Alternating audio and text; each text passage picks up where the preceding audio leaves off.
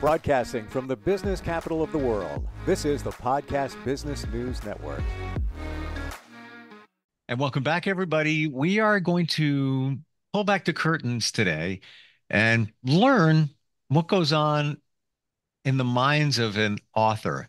Books are becoming popular once again. I was walking somewhere the other day. I saw somebody who couldn't have been more than 22 sitting there actually reading a book, not, not on a screen. It was so refreshing, a tangible in your hand book. How is that done? What goes on in the mind of a writer, of an author? How do they find the inspiration? Is there a thing called writer's block? Heard about that forever. Does that happen? We're going to talk with somebody who is behind a wonderful publishing company, NFB Publishing, and he helps authors, even non-professional authors, find their way to creativity and getting a book published from start to finish. And he's back with us. He's our professional of the year. Mark Pogodzinski is with us. Hey, Mark, how's it going? Good. How are you today? I am good. I'm intrigued here because from time to time, all of us have to write an email. Maybe you want it to be creative.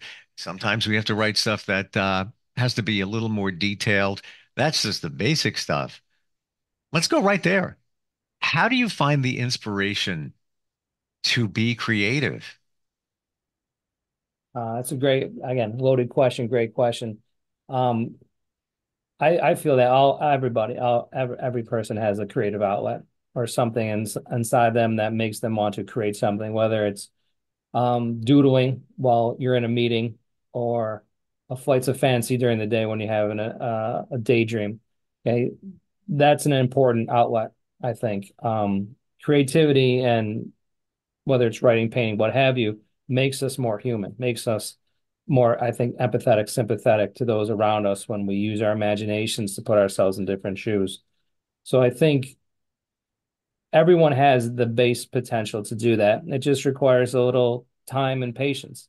Um, if you are a creative person or you've been told, oh, that was very creative, well, why not try something? Yeah, you get out a easel and start painting and see what comes up, or get out your pad and pen and start writing and see what you can come up with. And it's a great way to get out emotions, whether they're good or bad, an ability to make something that is beyond yourself. And I think Mhm. that's an important little aspect to it. Almost therapy.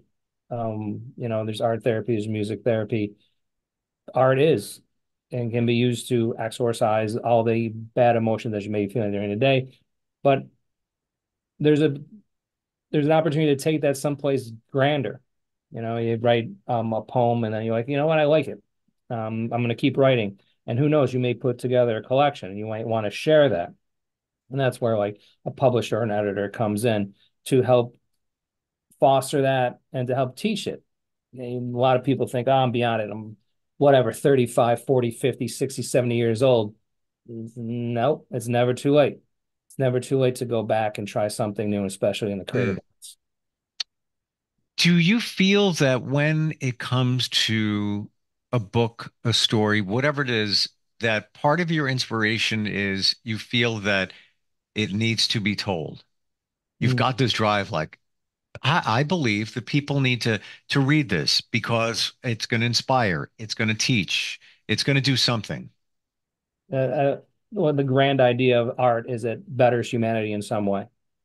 Yeah. That idea, it's possibly naive on my part, but hopefully that is the point to it. It's not to denigrate or hurt somebody.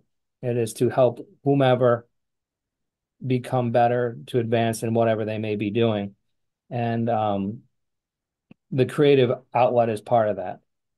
Even if it's just doodling, even if it's just writing down a couple lines, that's important. And then if you want to take that further, there's an outlet for that. And even if it's not you creating, or you, like you said, the 22-year-old guy reading a book, or gal reading a book. When I teach, and when I teach literature or teach reading, you're bringing your own baggage to whatever you read. And when you're reading something, the voice in your head, a great question, is it the author's? Is it yours? Are Mm. you doing character voices in your head? Who told you how to do that? why do you think that person speaks that way if it's not, stated in the book? So even experiencing art is a creative outlet. And especially with Hmm. reading, there's a great, that's a great question. Whose voice is in your head when you read? It's got to be Wow. somebody's. Is it yours, Hmm. the author's? Whose is it? Wow. You're making me think here because kind of you turn the table. So in that the person who's experienced the work of art, the book, whatever it might be, you're interpreting it in a creative way, your own, whatever way that might be. Like you said, I'm hearing a certain voice. I'm hearing my own voice. I'm here. It switches around in terms of the narrative. So I never thought of it that way. We do it in our own creative way, interpreting whatever we're experiencing. Hmm. And I think people do it without realizing it or not Yeah. appreciating it. You even see someone like the person read the book. In your mind, the story starts to form. Like, why are they reading that book? What's happening during that day? And then you can find yourself as you walk away from that person, you've created an entire life for someone you have no idea who that person is. And your creation is as real as the reality of that person. Um, we do that when we read things, when we appreciate things, when we even see a movie or watch a TV show. We bring our own ideas to it. A character resonates with you because that character is going through something you went through, and you're like, Hmm. all right, this character now has a deeper meaning for me. And you get real upset when the show gets canceled the next week, and you're like, I'll never know what happened to that character because that character became something more to me. And that's a great thing about art, about appreciating other people's artistic endeavors. I'm reading a nonfiction book, sort of an inspirational type book, self-help, whatever you want to call it. And before I started reading, I read like 2 pages. I'm like, who is this guy? So I Googled, I researched him, and I see a picture of him. And he wrote it many years ago, but it still stands strong. Very popular book. And I hear his voice because I became familiar with him. And I'm wondering if that was the right thing to do, or should I just have let it go and just read it and whatever narrative pops in my head, let it be. Uh, what are your thoughts? Should we look into those things before we read a piece of work? So again, the teacher in me would say, whatever you did was the right thing for you.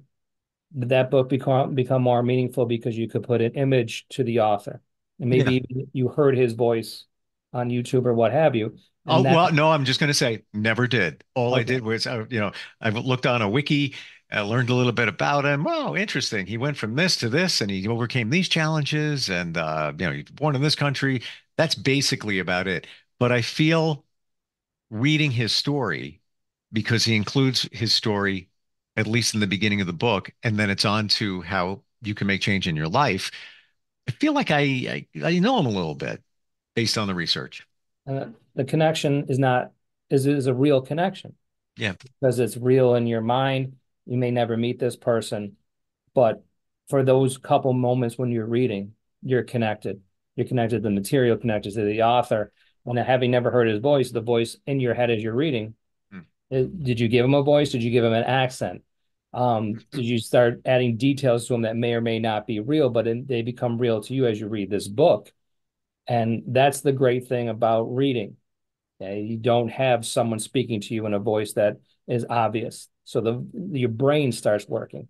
And I think that's why, again, teacher reading is more important than watching. You can Mm, also watch the movie based on the book, but when you're reading the book, the voices I think are fascinating yeah. because who came up with that voice when you're reading this book? Does he have an accent? Does he have a thick voice, a light voice? When you're reading the pages, do you think he's talking to you? Okay?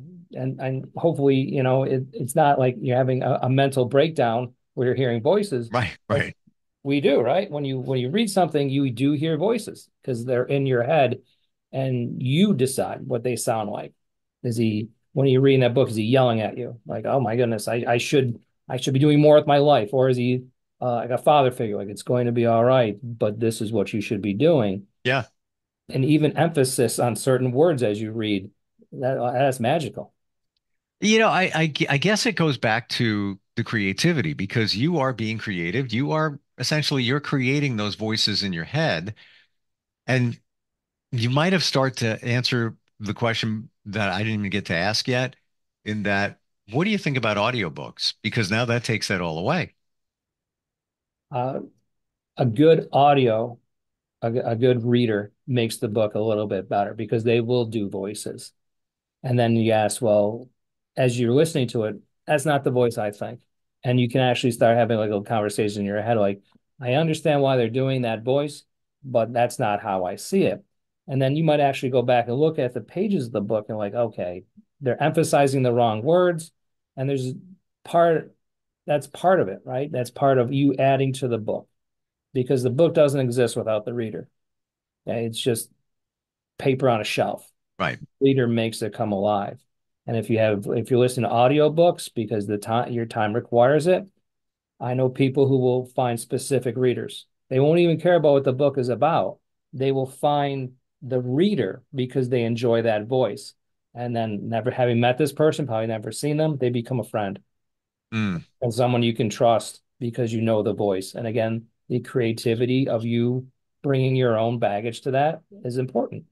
Yeah. Like having a companion in your car Absolutely. or on the next to you on the treadmill. Um, do you feel that listening to an audiobook is the same as reading the book in what you get from it? Or do you think that, in your opinion, that we're missing out if we listen to the audiobook? And there's a reason for doing that. You might have time constraints. Some people read the book and then listen to the audiobook. But what do you feel like we're missing out on something if we listen to the audio version of it? For me personally, I prefer to read because I do enjoy those voices in my head that came out wrong, but I do enjoy that. I whatever it may be. Like I'm reading a book, a nonfiction history book about the Crusades.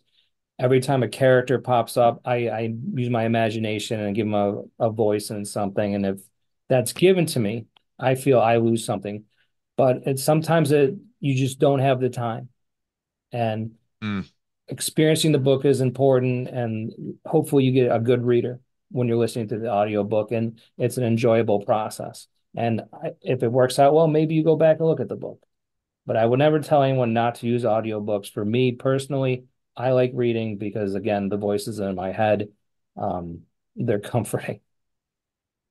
I That's get it. And I find this fascinating, getting your perspective based on what you do and also how you help others write books.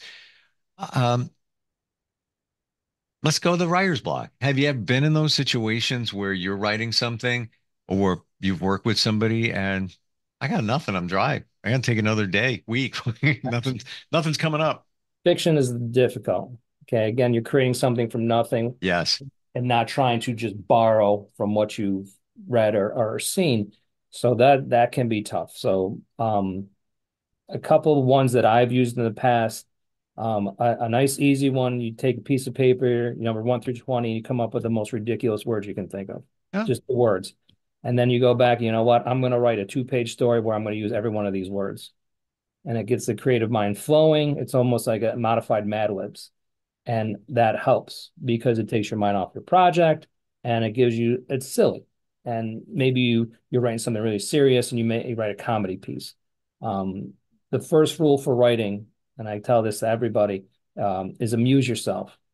If you're not amused by your own writing, there's a good chance no one else will be. Mm. You can tell when someone's slogging through a book when you read it. You're like, oh, this is the low point. They had trouble getting through this part, and it comes across in the book. So as long as you Wow. enjoy what you're writing, the process should be fine. But a writer's block's real. I like the list idea, and I think I mentioned once before, take a movie or TV show that you found disappointing, that you were like, no, that's everything's wrong. Rewrite Mm. it because you have a plot, you have characters, you have a setting, you have everything you need.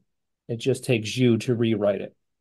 And I think that's a nice way to do it too, because again, you're out of your own world. You're in someone else's, and it helps you edit your own work when you edit someone else's. thought of it that way. You watch a movie, you read a book. That ending was horrible. Why did they do that? And then just change it up. Be even great to give it to a friend. Yeah, we watched this together. What do you think of this? The Mad Lib idea, I think is great. It's almost like improv. And maybe if you give yourself a time limit, you have 5 minutes, come up with something now. And I'm going to say the two letters. AI can come into play to give you that list. Give me a list of words that connect to camping, whatever it might be. And now you're ready to go. Like the more random the words, the better, because it forces you to do more creative work. Oh, well, true. Yeah, Yeah. I'm throwing hypothetical stuff out there. Do you encounter this with people that as a publisher, do they tell you, yeah, Mark, I'm stuck. What do I Yeah. do? And then sometimes just talking it through, like what's that character, and then talking to someone about your project, they're going to offer their own opinions. Whatever it may be. I don't like this character. I think this character should be a villain. I think this character needs to be killed off. Whatever it may be. And then you're like shocked. You know what? No, that's my main character. And then you start thinking, should I kill my main character off?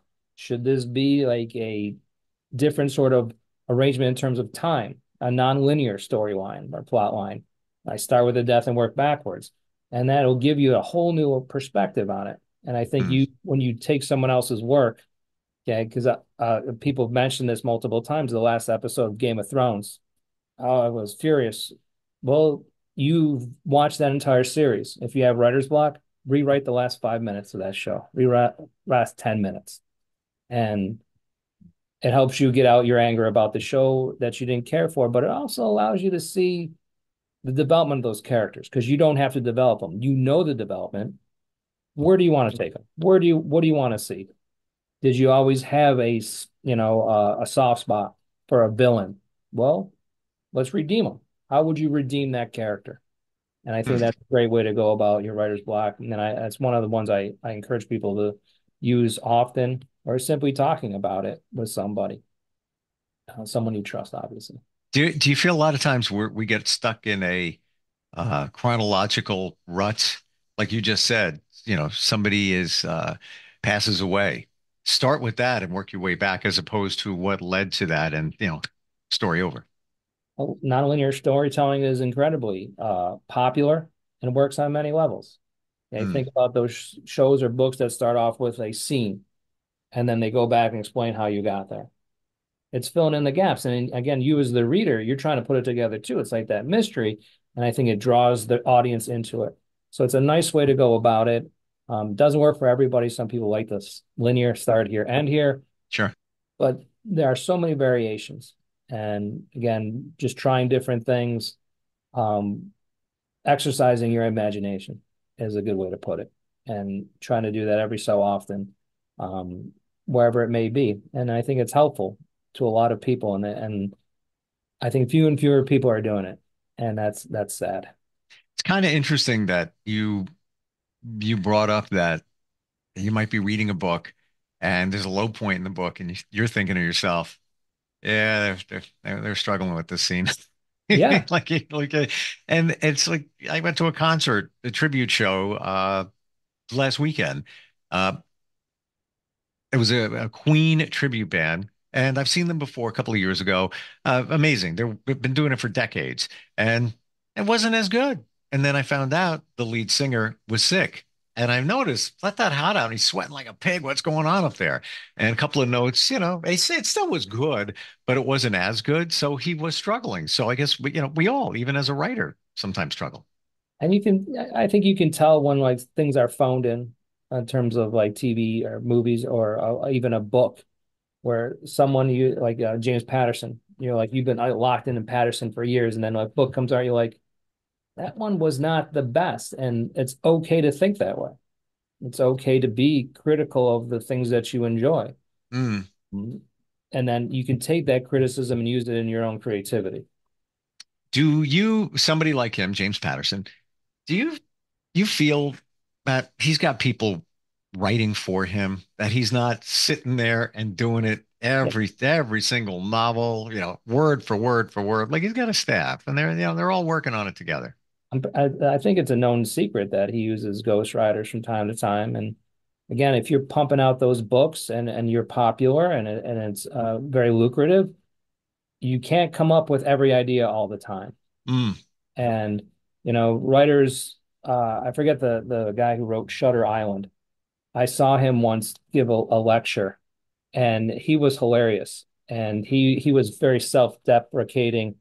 And he said there's only like 5 basic plot lines ever, and I just do variations of those 5. And Dennis Lehane is his name. And he was great. He's like, this is what Shutter Island was about. This is where I got the ideas from. This is where I kind of borrowed things. And for someone to be like that respected and that well renowned as an author, to just be like a human being and say, it's a struggle for me sometimes. It was great, and I think more people need to hear that. Mm. I think it's cool. And in the end, who cares how it was done, unless as long as it was enjoyable. However, we look back at things like, I don't know if you remember in the 80s, toward the late 80s, Milli Vanilli, they weren't really singing. They made us all believe that they were. Um, we were uneasy about that. Wasn't cool. Me personally, hearing this, James Pat, I mean, I assume it. They've got other people working on it, but you don't know that when it's a singer. It's not their voice, or something gets exposed. I don't know why that bothers me, but somebody ghostwriting for James Patterson, yeah, whatever, business, whatever.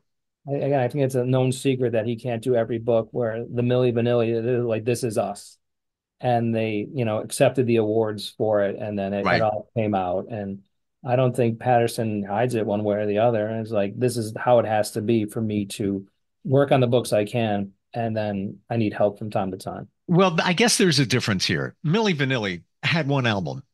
Maybe I don't even think they made it to 2, but whatever. Call it 3 hits, 3 big ones. Patterson, decades of books and books. It's like somebody like Billy Joel coming forward and it's exposed. That wasn't really him singing after all these years. I grew up listening to that. Maybe that's the difference that we, for somebody like Patterson, all those ideas, all those books, that how would he even be able to do that? When does he sleep? And again, he's employing writers too. So, Well, then yes, yeah. and I think they give him a good chance to go out because he gives you this formula, this outline for his books, and then you're all right. I can use my own creative talents, but I'll fill it. I fit it in within this construct. Gotcha. Millie put out multiple albums. Yeah, yeah. But interesting way to look at all of this. If somebody is thinking about writing or publishing their own book, you take them, and we talked on previous podcasts, by the hand, right through the entire process, right down to registering with the Library of Congress, right down to the cover, right down to all of that. How do we find you, Mark? So nfbpublishing.com is the website. Small form to fill out, and then we can start the process. And again, I encourage anyone who's ever wanted to write a book. The only thing keeping you back is you and your lack of time, probably. Sure. Yeah. Great talking with you today, and the voices in your head. Okay. It's all right. Appreciate it. We'll talk soon. Okay, Mark? Thank you. Have a good day. You too. We'll be right back. Are you looking for even more of the podcasts and hosts that you love? The Podcast Business News Network is proud to announce that you now have even more ways to listen live. Check out the MyTuner Radio, online radio box, and Simple Radio apps on iOS and Android, or find us online. Search for Business News Network on mytuner-radio.com, or search Podcast Business News Network on streama.com and onlineradiobox.com/US. Take your podcast on the go and don't miss a minute of the action.